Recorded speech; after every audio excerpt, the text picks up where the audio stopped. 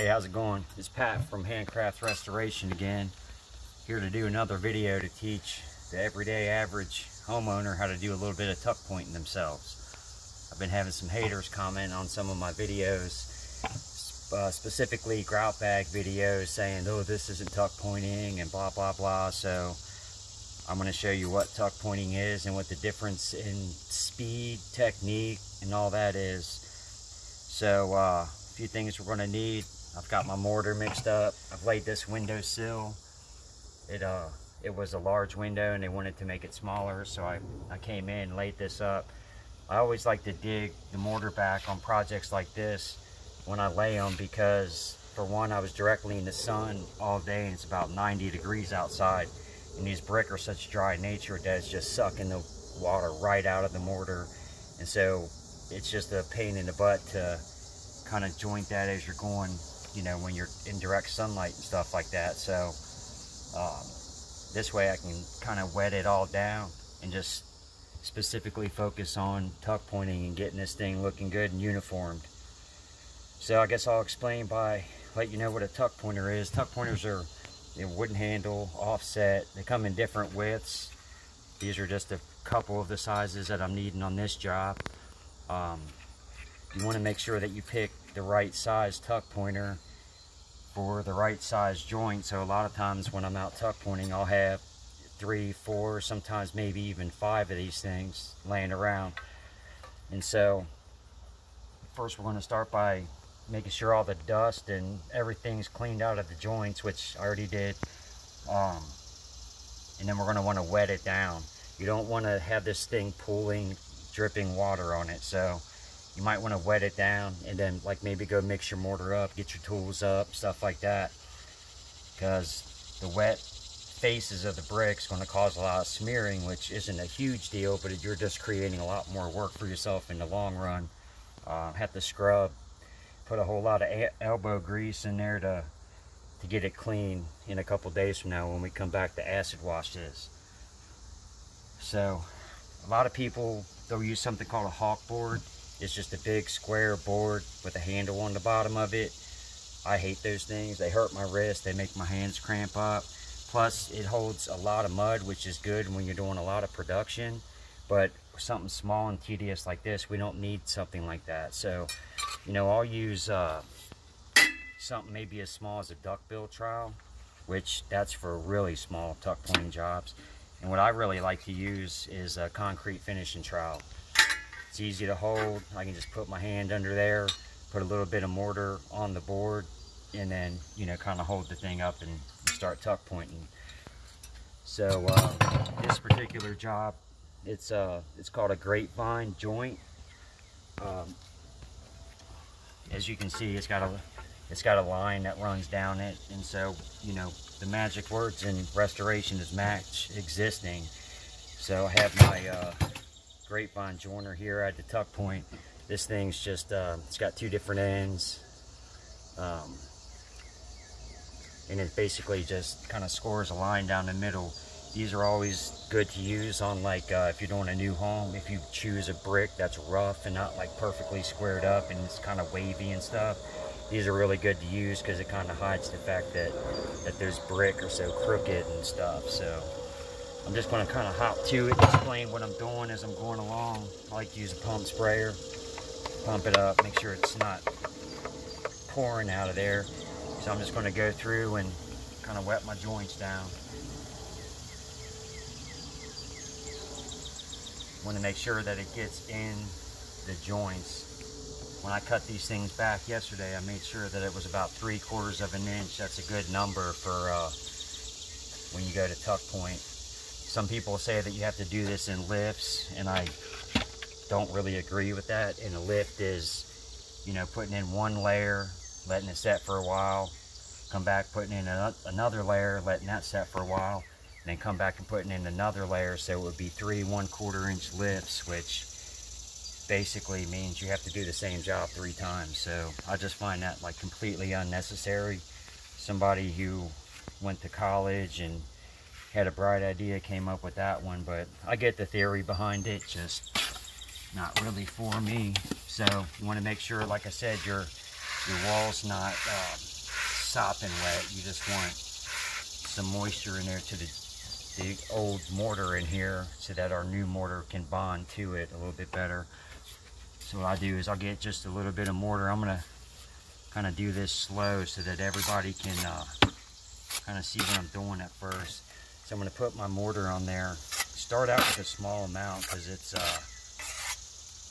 while you're learning and getting your technique down, you don't want to have like big gobs of mud getting on your brick and stuff like that. So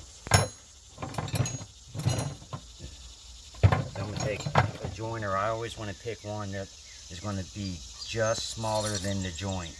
Now you can use smaller ones on big joints like this, but you definitely don't want one where, like this big one here, where it's going to smear on the edges of the brick. Just create more work for yourself, and it's just completely just a bad idea. So when I get my mortar on there, I kind of building a ramp. I'm going to like smooth it down like this, and so there's a motion to tuck pointing, so it's easy to put the board on the wall and kind of tuck point, smash it in there.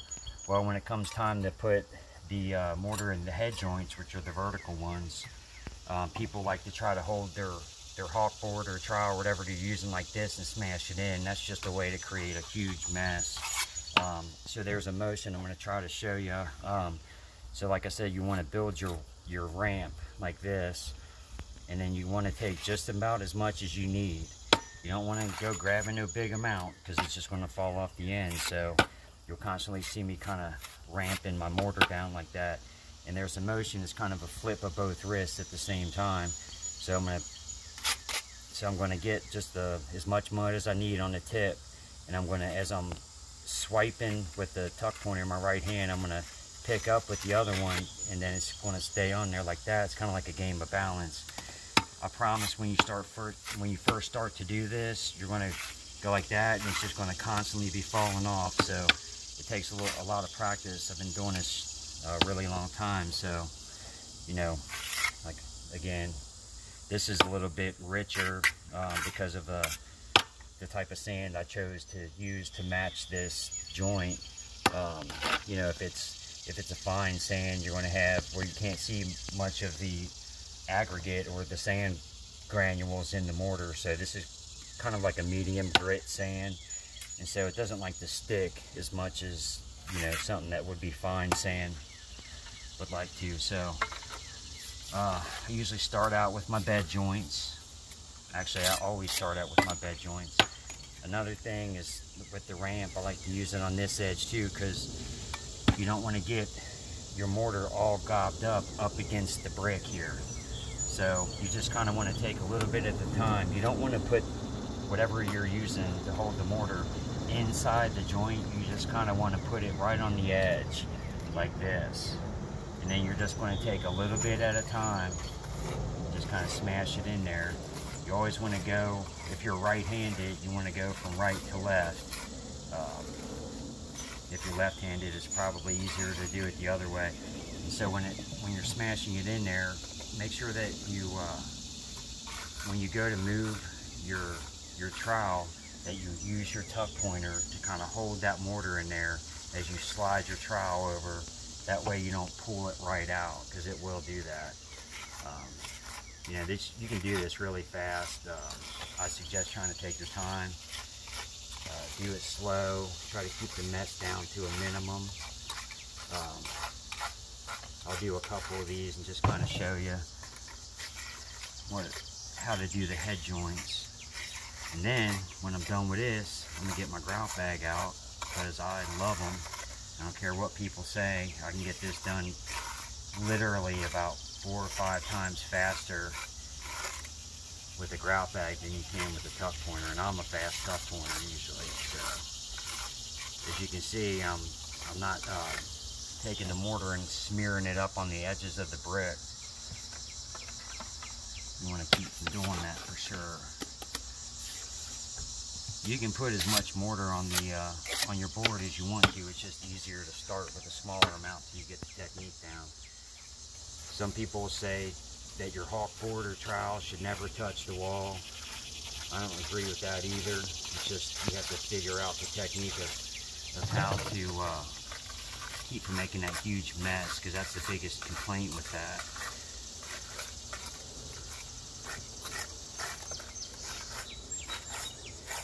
You want to make sure that you're pushing your mud all the way back, because when it comes time to join it out later, we don't want any big voids back there. You want it just jam-packed full. It kind of looks, it's not messy, it kind of looks like it is, but I always want to leave more mortar in the joint than I need. It's called leaving it proud. That way I'll have a little bit of excess mortar to play with later on when it comes time to join it out.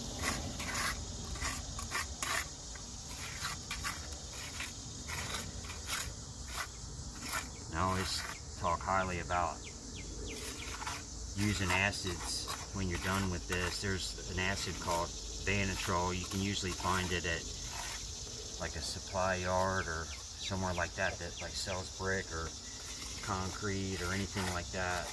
I got a few of them around my neighborhood, so I got access to all that stuff. It's just a light acid that will foam up when it hits mortar, so when you start to get your mortar stains around, in 3 days from now I'll come back with a like a scrub brush, a deck scrubber or something like that.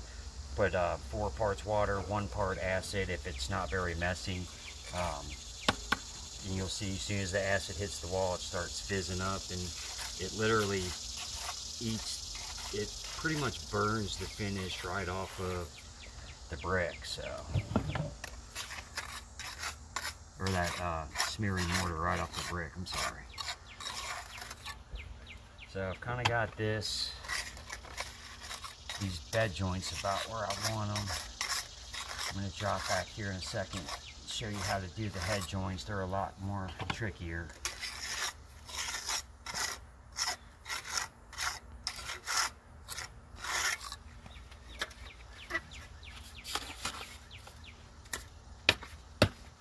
Kind of helps the whatever you're using when you get your mud on there, just kind of like bang it, hit it on something, get it to stick to your trowel or whatever you're using. Another thing you can do is sometimes the mud likes to build up on this bottom edge here. I usually take my finger and just swipe that clean, because I'm going to balance the edge of that trowel right on the edge of that brick. It's almost inside it, but not quite. If you put it inside the joint, it's a lot easier to, when you go put the mud in and then move your hawk board or trowel, just to pull it right out of the wall, and it's just super frustrating.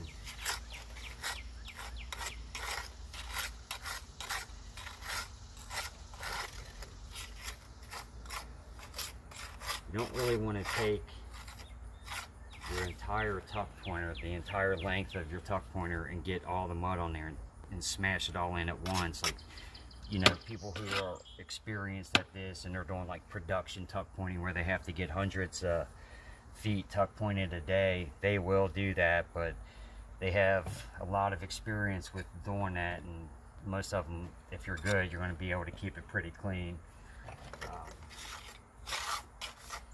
Another thing is you want to make sure you go in order. It doesn't really matter what order, top or bottom to top, top to bottom, whatever you decide, because this stuff's going to be setting up on us, getting hard to the point to where we need to go ahead and hit it with our joiners and stuff. And if we do a little bit here, a little bit there, some over here, all sporadic like that, we're gonna lose track of what's setting up and what's not. Some people instinctually kind of go to scrape all that mortar off there with their trowel, which I'm usually pretty bad about, but like I said earlier, it's a lot better to keep this thing proud to where there's more mud than you need on there. I'll show you why in a minute.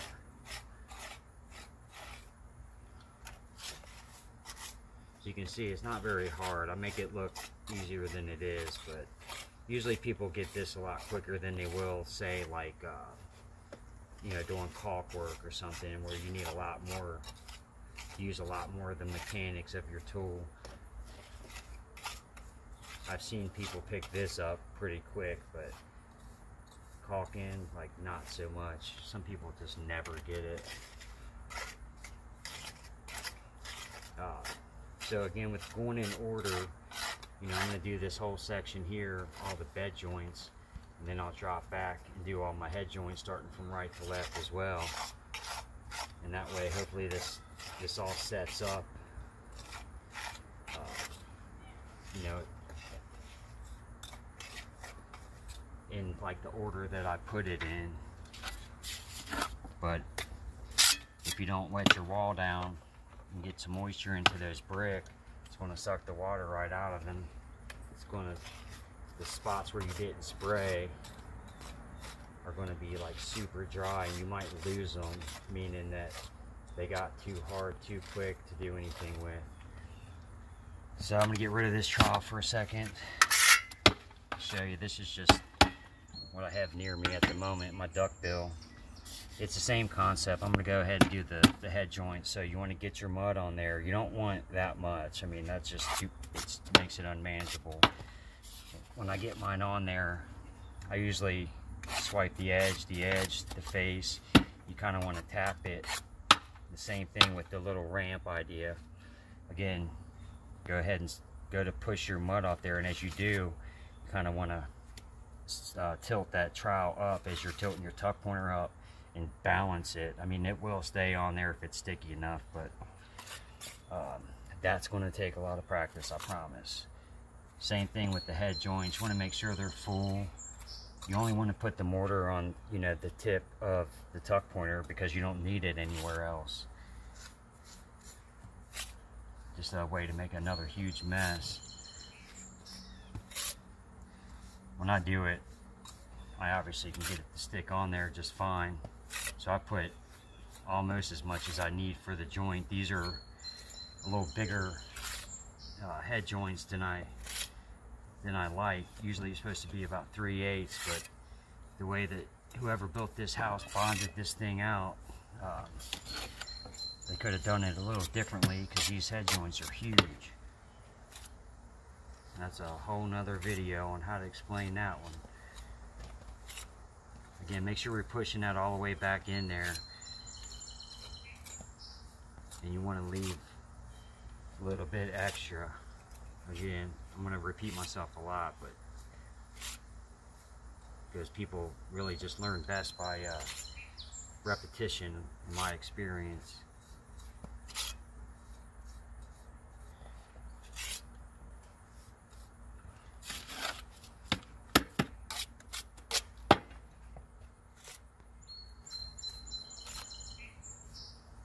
When you go to push this in, you got too much, it's going to roll out over the edges on each side like this. So I usually just take my tuck pointer and scoot that back into the joint and kind of get that, you know, away from the face of that brick. See, I just had some fall off there. Make sure you're not smearing the brick above and below the head joints. Kind of get just a manageable amount on the tip of that tuck pointer. I don't have it near me at the moment, but I always have multiple tuck pointers. Like I'll usually have 2 to maybe 3 of the same size tuck pointers, but I'll take a grinder with a metal cutting wheel and I'll cut them down a little bit, because more often than not you're not going to be using the entire length of this tuck pointer to go and smash your mortar in there, because it's just harder and it makes a bigger mess. So I'm using usually only about this much of my tuck pointer. So when I shorten them down a little bit, it gives me a lot more control and agility in order to be a little bit more precise with where I'm getting the mortar at and stuff like that. Plus these things are made of thin metal, so they bend and flex on you. The sign just cracked me in the head. I own a company called Handcraft Restoration. I started about 2 years ago. I developed it on the sidelines of my son's soccer practice and games.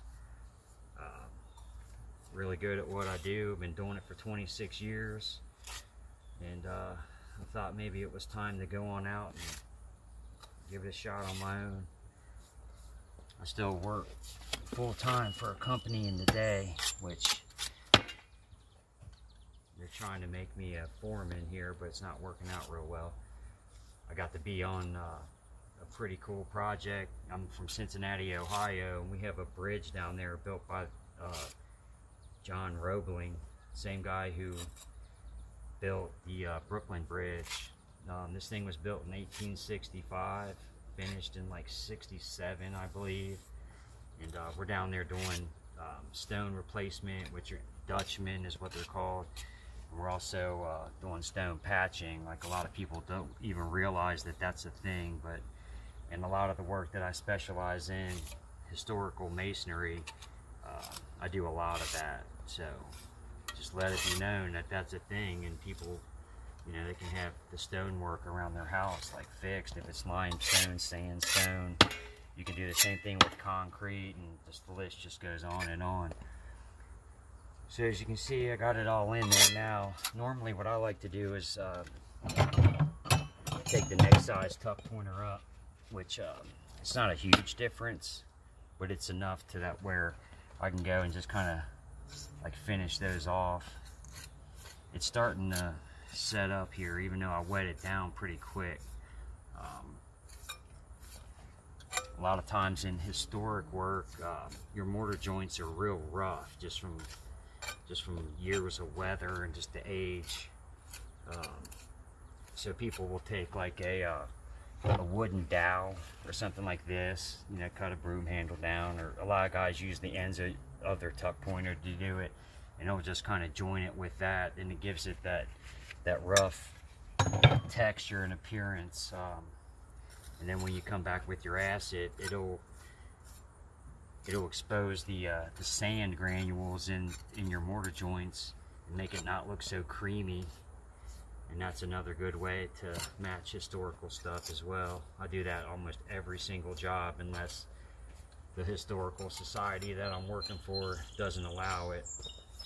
Like on the bridge right now, it goes over the Ohio River. We're not allowed using any kind of chemicals or anything like that because of the chance that they can get into the water. River's pretty nasty. There's a lot worse things in there than a little bit of chemicals. Alright, so this stuff's setting up pretty good.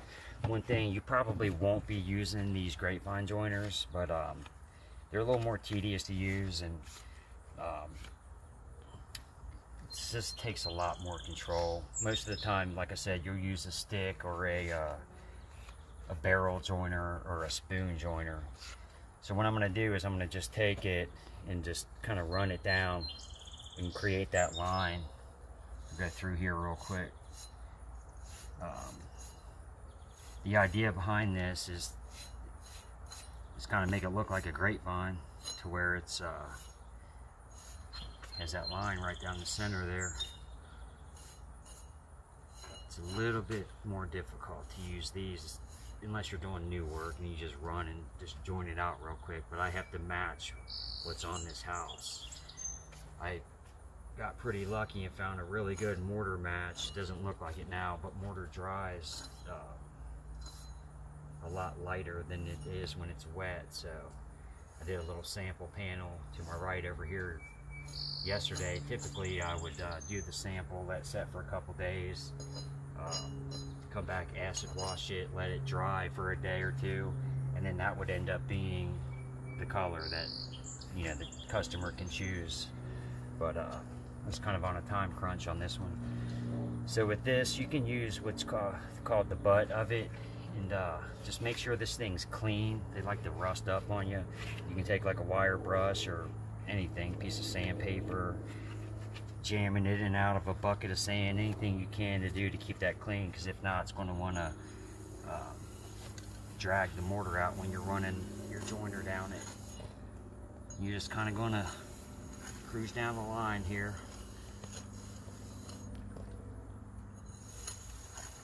In my experience, it's a little harder to use a joiner like this, because you really just have to try to focus on matching what's on the wall.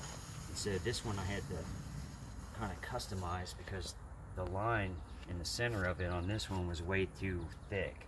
So I had to take a grinder with a metal blade and like trim that down a little bit so I had the right size line.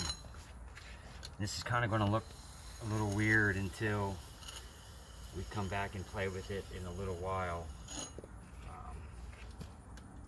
It's kind of a process with these.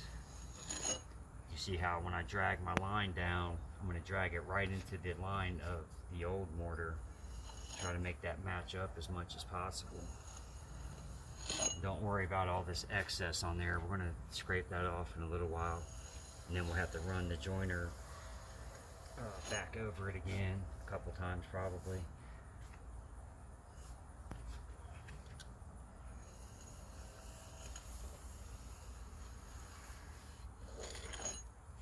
So that's basically it. And so I'm going to let this set for a while,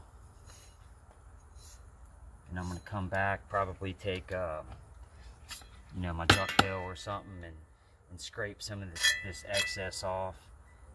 It's going to kind of fill in the little holes around it, the little line that you created. But that's why we'll run back over this again. Usually I'll let this set up a little bit, because these edges of the mortar that are going to end up coming off, when they get hard enough, the chances of it smearing on the brick are lessened pretty dramatically. So that's basically it. That's tuck pointing 101.